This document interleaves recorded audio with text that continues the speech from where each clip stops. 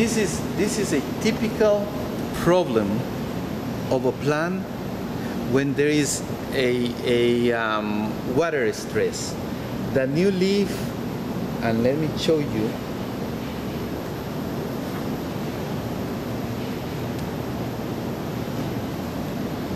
The new leaf